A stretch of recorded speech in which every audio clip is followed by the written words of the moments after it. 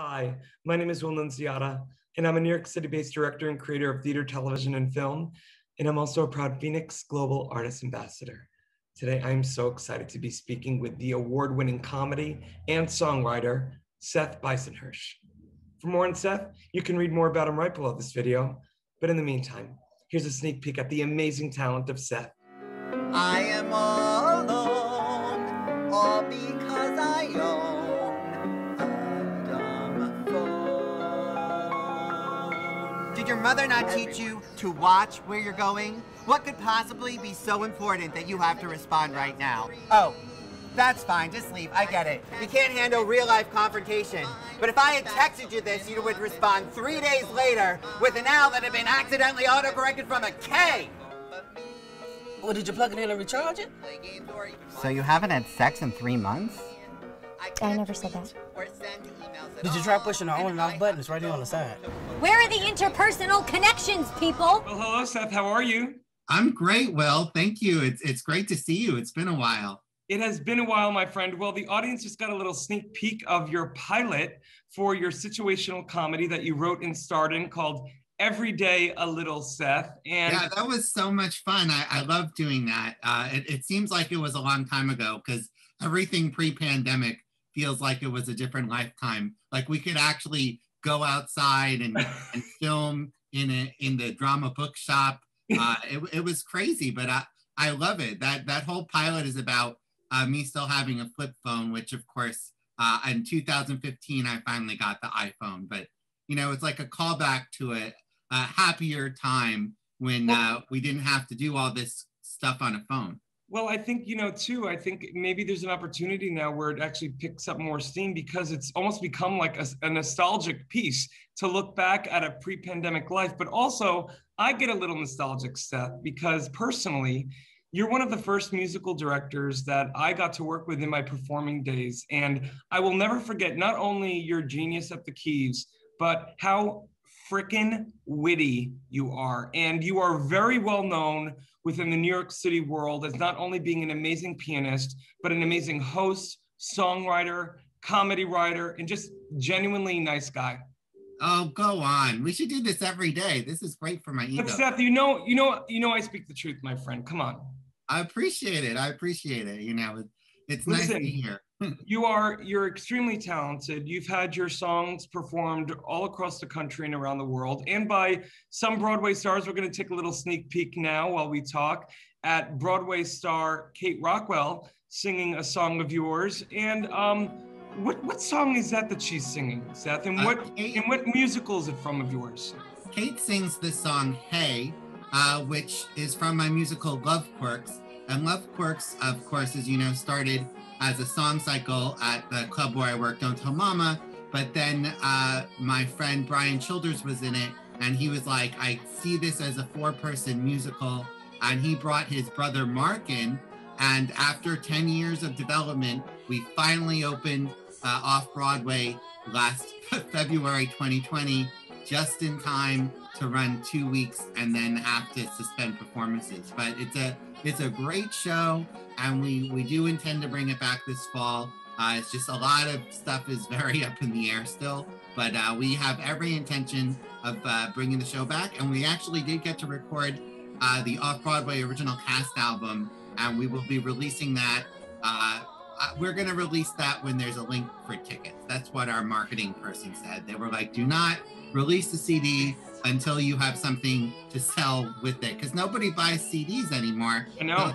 So stream it, and we'll get half a penny for every track or whatever. It just won't add up that much. So it's more of a marketing tool these days. So hopefully, you know, we'll come back stronger than ever, be one of the first shows back off Broadway, and hopefully we'll get our audience will discover us. So the people who saw the show absolutely loved it. So we're very optimistic.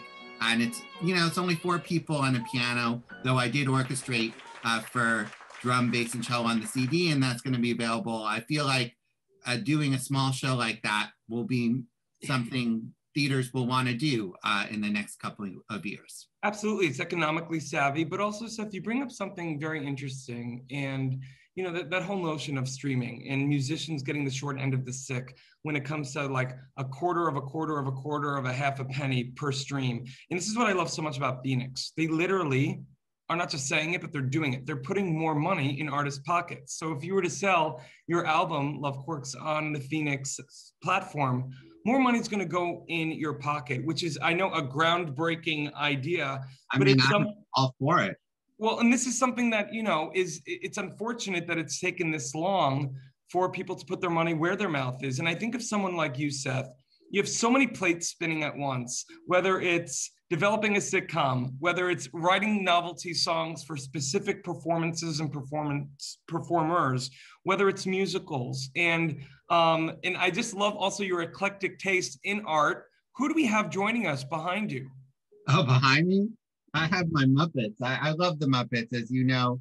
You can tell from my sitcom, I basically am a Muppet, but we have Ralph here with the Love Quirks postcard.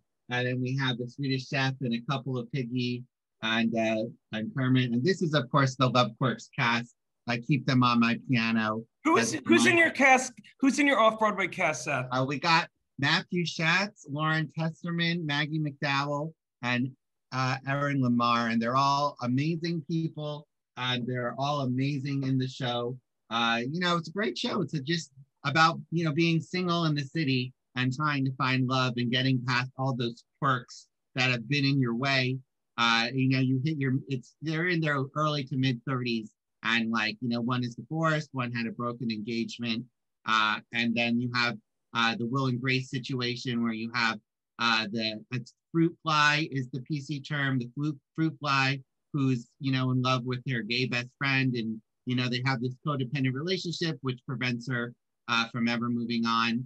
And then he's just a serial monogamist. And so all four of them are in this like kind of stuck place. And through the show, the year of the show, we watch them kind of grow and finally take that next step towards finding happiness. That's amazing, Seth. And, you know, when I thought of you and bringing you on board FENIX and asking you first to be a part of it, and you looking up and thinking it was a great idea, I thought about Love Quirks, frankly, because it's a transcendent piece, Seth. It's a transcendent piece that I can see being played in New York City, in Australia, in the UK, in Japan, in China. I could definitely see it. Yeah, I'll tell you, Australia people really love my work. A lot of my scene music sells to Australia. See, so, okay, so this FENIX, right? The cool thing is you're going to be connecting artists, and they already are. I'm working with someone right now. I can't say too much about it, but I'm working with someone right now in China on an original musical that I'm writing, co-creating, and set to direct through FENIX. And so it's already happening for little old Will. I can only think, Seth, if someone in the East, if someone in a different continent like Australia, where you already have a huge fan base, says, oh my gosh, Seth has been around for so long, finally, yes, an off-Broadway hit, we want to bring it to Australia. I mean, I just see this happening for you with the help of for my flight too. That would be great. Wait, what'd you say? I hope they pay for my flight too. I'm totally dying to go to Australia. It's on my must-go-to list. Well, Seth, I can't promise whether or not, you know, I can't do your contract for you, but I can look it over. But there might be a plus that maybe your flight will be taken care of. That would be great. I'll be down under, mate. I can't do Australian. I could try. Good day, mate. No, it's not good. Seth, you've done so much, and you're very accomplished. You're an award-winning writer, and you've also actually, right before the pandemic, started doing some stand-up. Tell me about that and what. Oh yeah, leap into that finally. Well, I decided to do stand-up, but mostly because I was told it would help the sitcom. But you know, I do cabaret, and it's literally stand-up, except I'm sitting down. So I call it sit down, and I sit down, and then I play a little dingle, dingle, dingle on the piano. And it's very similar, but for stand-up, I'm just not sitting and I'm not singing. But it was super fun. I got to make my Gotham City debut at their club down there in Chelsea, and people really seemed to enjoy it. And just when I was getting used to doing it, everything shut down. Well, look at Seth. I love people can even tell right now, and they can, by the way, everyone, please, below this video, you can read more about Seth. You can look him up on YouTube and all over the interwebs. Yeah, I have 3 books on Amazon too. Talk about, I wanted to go, are we reading each other's minds? I think so, just like a book. Go ahead. The books are all the way back there. Well, but talk about your book, Seth. Dun, dun, dun, dun, dun, dun, dun. I'm glad I put on pants. So this is my 3rd book. This is my first book. Sleep Right Now. There's a picture of my cat Smee, who I thought might make an appearance, but I think he's in a box. So this I wrote. I didn't sleep for a year. I had this horrible breakup. I was dealing with a lot of grief. 2 of my grandparents died. And it was just one bad thing after another. It's 2012 was horrible. And when I finally came out of it, I wrote this whole book about it because I found that a lot of people I talked to, especially older than I was, have been through similar things. And I had no idea they were going through this. And so I'm such a public person. I was like, I will air my dirty laundry and show the world how horrible I had it. And I think this book has helped a lot of people who are going through a year of depression, insomnia, and grief. And I love one it. of my friends was having a rough time. She said my book was more helpful than anything else. That's actually a direct quote. I'm not making that up. And I actually have had random emails over the last like 5 years from people, from strangers, who the book has helped. It's amazing. Then I went back to funny. So every page a little Seth is based on, so the web series version of the sitcom pilot, I did 5 seasons, and then I did hilarious series finale where Smee and I, that's my cat, we recreated finales from all the great TV shows. If you haven't seen it, it's really funny. But I looked up best, so I do the end of Cheers and the end of Star Trek, The Next Generation. But this is 30 essays based on the 30 episodes of my web series about being in my 30s and single in the city. Of course, I'm no longer single now that I've turned past 40.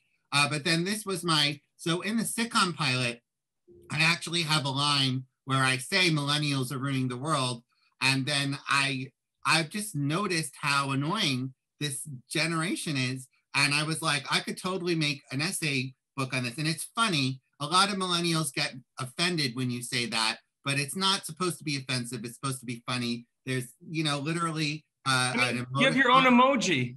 Yeah, it's the Seth emoji. And, this is supposed to clue them in that it's a funny book. But I also turned this one into an audiobook. And this is also the title of my podcast. And I made the podcast with a question mark instead of an exclamation point. So millennials could, instead of going, hey, they go, So I call it Millennials Are Ruining the World ? An exennial perspective, because I'm that little, between generations. So I say it's real conversations bridging the gap between generations X and Y, because I'm kind of smack in the middle. Yeah. And then my catchphrase for that is, I'm not woke, but I'm awake. Seth, listen, I could speak to you forever. I could speak to you forever. You have so much going on, and I'm just so excited that with FENIX, you're going to be able to expand your fan base and potential collaborations, whether it is your songs, your musicals, your books, your podcasts, or just pictures of you and Smee. I'm so grateful for your time today, Seth. That's great. I'm sorry he didn't make an appearance today. I thought he would come, but he's overall virtual everything. He's like, I put a fork in him. He is done. He's like, I posed too much for you. I don't want to do it anymore. Smee is zoomed out. Well, thank you very much, Seth, and talk to you soon, my friend. Yeah, it's great. So good to see you, Will. Thank you. Bye. In the digital age, artists and bands struggle to make a living.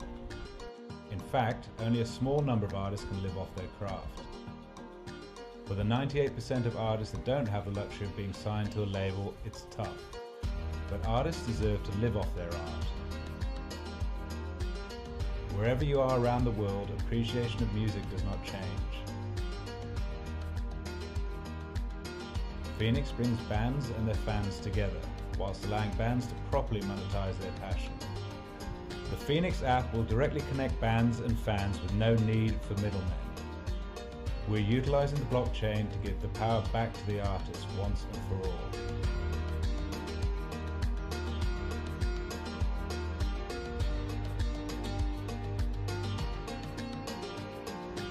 Join FENIX, join the change.